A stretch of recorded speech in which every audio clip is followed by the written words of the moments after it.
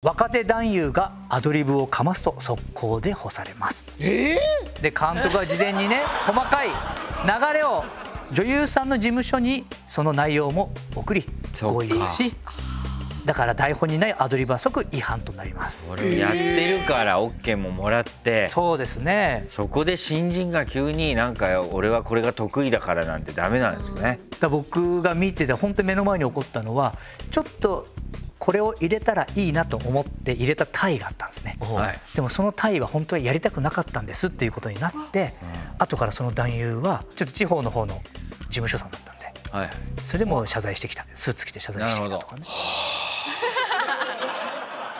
いや僕も例えばこれモザイクが入ってますからすごい感じてる、濡れてるということをやっぱ表現したかったんですね、はい、だからこう指2本入れてたんだけど3本入れたんです。すごい3本入っちゃったねっつって、そしたら呼び出してくれました。その方は2本までだったんです。本数もアドリブですもんね。はい。他は僕お尻の穴が好きなので存じ上げてますね。それでダメだよって言われたんだけど、はい、お尻の穴に舌入れちゃってとんでもないアドリブですね。それは呼び出されてギャラ返上。それは呼び出されますね。それはギャラ返上しました。それは。いや許せないですもん、話聞いてただけで今。なんでめちゃくちゃそこ理解してるんですか。俺だって今しみけんさんにケツの穴舐められたら何してんだよって言います。当たり前だ。これしみけんさん例えば台本全部入れとくんですか。そう。これ無理じゃないですか。これ隣のページ見てください。台本の流れこれ書いてます。本当にこういうこと書いてありますよね。こんな感じですね本当に。俺も見たんですけどこんな感じでした。たまたまスタジオに前日が作品撮ってたんです、そのセクシーな。で台本だけ残ってちゃったんですよ。本当にこんな風に書かれてました。そうなんですよ。見つめ合うとか絡み何分どうのこうのみたいな。しみけんさんこれ各それぞれの時間っていうのは男優さんが考えて、あ、それはもう男優任せになってますね。全体で40分50分の絡みっていうので配分している。実力者の漫才師の台本の作り方だよね。テーマだけ書いてあとは2人の掛け合いで。確かにすごいな。さすがに順番のテレコぐらいは大丈夫ですよね。テレコになった時はそれはAD さんがこうカンペを出して何々が抜けましたとか。カンペ出るんだ。カンペ出ますね。であと普通にもうこうやってやってたらもう目の前にこうやって台本こうやってきますね。で丸がついてあってこうフレームの外で。フレームの外で。プロ。すごい。はい。知らなかった。鼠径部そわそわが抜けてたら出てくるわけ。鼠径部そわ。さあ出てきます。鼠径部抜けました。そわそわ。よく見つけたな、鼠径部そわそわ。唯一こんないっぱいある中で唯一面白いワード。面白いやつ見つけたな。興味あるもんだって。鼠径部そわそわ。予算のかかっている作品っていうのはこういうきっちりしてます。逆にそのね予算のそんなにかかってないっていうのはまあこんな感じでっていう大まかなことは決めますけども。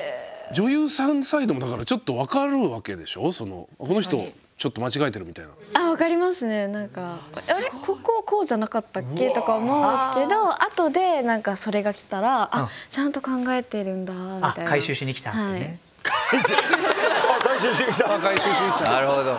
僕は抱きつき正常位のフィニッシュが何やってんだって思うんですよ。いつも AV 見てて何も見えないじゃないですか、女優さんが。あれは何なんですか。他で聞けよ。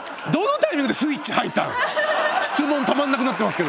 見えないじゃない。見えない男優さんの背中ばっかりで。そういう時こそ俺は気持ちが入ってて、台本じゃなくてね。そうなの。そうでしょ。そうです。で台本ってことって思ったの。ってなるとそうですね。これは台本に書いてあると思います。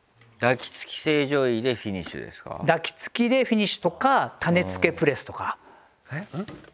言いますよね、Minamoさん。そうですね。どういう体位が種付けプレスか説明してもらっていいですか。種付けプレス。種付けプレスは悪いことしてる。あれですよね。その子供をちょっとこさえるために必要な。そうですね。くっついてもう絶対離れないぞっていうふうに。で腰をね。おい手使わず9人目になってる。チョコサーベイチェコサーベイ若漫画ですね。すごいね、激アツだね今日。すごいね。はい。この動画の続きはABEMAで。最新作は無料。さらにABEMAプレミアムに入ると過去の作品も見放題。まずはこちらをクリック。